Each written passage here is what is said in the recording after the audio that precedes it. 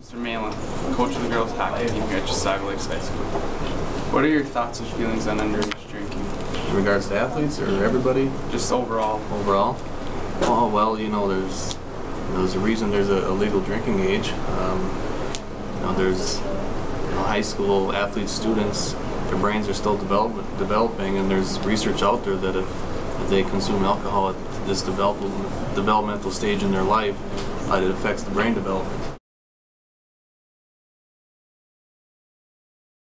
Officer Corey Spencer of the LAPD and talk about underage drinking. Well, from a parent standpoint, where are you, and from a police standpoint? From a parent standpoint, I'm not a parent myself, but I would think that it would be concerning if I had a child that was participating in underage drinking, because I know that the effects of alcohol in and of themselves causes impaired judgment. And can cause people to make decisions that they normally wouldn't make.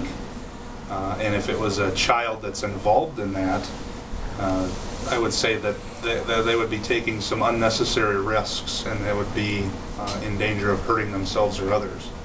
And in the world that kids are not used to making decisions for themselves, that becomes more dangerous for them and for others as well.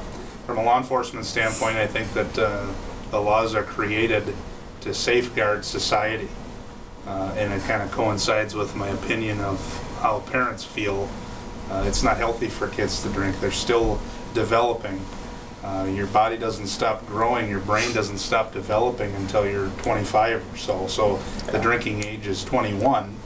I don't think that is particularly high enough, because people start to drink at that age just because it becomes legal for them to do so. Doesn't mean that they're going to make the right choices when they do start drinking. Yeah. So, if you were to bust a party, does everybody there get breathalyzed? Or just the people that you can tell obviously are inebriated?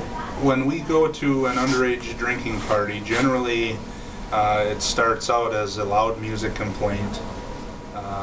Or some type of behavior is coming out of that someone calls it in.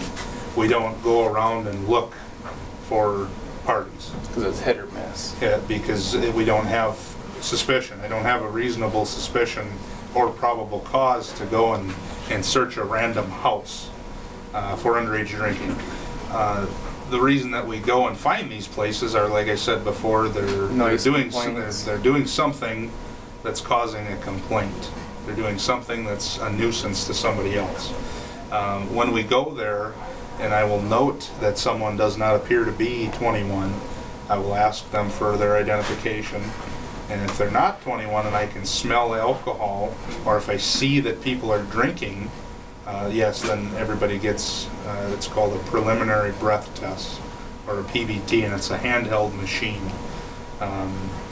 Most times kids have the misconception that they don't have to do that. Well, they don't have to test. But if I can smell alcohol on you, that's all that I need. That gives you enough. That's all that I need to be able to issue a citation for that violation. I've heard through the grapevine that if you are at a party and cops do come, if you don't open up the door, they don't have a right to come in. But couldn't you just call the judge or something and get a warrant to go in? Yeah, that's another misconception. If I was called there for a loud noise complaint and I see kids inside, like through the and I can see that there is alcohol inside, I don't have to see them drinking, but I can see that I can identify a student. It's a lot easier for me because I'm a school resource officer, so I know the kids. If I see a student, I can look through a window and say, that person's not 21 and there's been drinking going on in there. And all of a sudden all the lights get shut off and everybody runs into an upstairs room or a closet or something. Chances are that, yeah, I know that they're playing games, and that's the games that they play, that's fine. And then we'll get more officers there. We'll surround the house to make sure that nobody runs, and I'll wake a judge up in the middle of the night to get a telephonic search warrant. Alright, so it's not too much to go out of the way to get a warrant done. No, or I can call the homeowner, which is generally the parents, and they can give me true. consent to go in. Hi, Matt McMahon here with Brandon Hoyt and Trevor Thurnback at Saga Lakes High School. What is your guys' opinions on underage drinking? Brandon, we'll start with you. I think it's bad if you're not responsible about it, but I think it's okay if you drink responsibly. Define responsibly. I'm not driving around on Highway 8 and messing around. Pretty much just like Just that. being smart about it. Yeah. But then there's the advocate that's gonna say, your brain hasn't fully matured yet. How can you be smart about intoxicating yourself if your brain hasn't fully matured yet and can't make the decisions? Well, just don't get blacked out drunk. Just drink a little bit. Trevor, how about you? Your opinion? I don't know, like Brandon said, drink responsibly. Don't like go mess around, drive your car, or don't get Go in blacked the out ditch. wasted and go in the ditch. And pretty much, yeah, don't do anything stupid. Alright. So, what's your guys' experiences? Trevor, let's just start with you.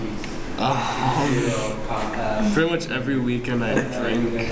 Pretty much, haven't gotten a minor or anything like that yet, but You've been close? a few times, yeah. I've actually had to blow 4 times. Haven't gotten caught yet, so. Did you do it much during your athletic career? You're at the high school. During football, did you do it much? Sometimes here and there during football season, but Not too often. Wasn't worth it. Trevor, what do your parents think about underage drinking and? well, my mom, she's like, as long as I don't know about it, hear about it, then I'm not gonna really get hurt by it, but she still doesn't like it at all. Just turns a blind eye almost. Yeah, and my dad is definitely against it. How about you, Brandon? What's your experiences? I got minor once. Mother wasn't too happy about it, so it wasn't really worth it. Because I kind of got grounded for a while. How did you get caught? Well, I don't know. Cops just came when I was outside taking a piss. So you're doing 2 illegal things at once. Well, it was in someone's backyard. It's still public urination. I wouldn't consider that. It was dark out and nobody could see anything. So, what do your parents think about underage drinking? They don't really, they're not too fond of underage drinking. What exactly did she do to you when you got caught?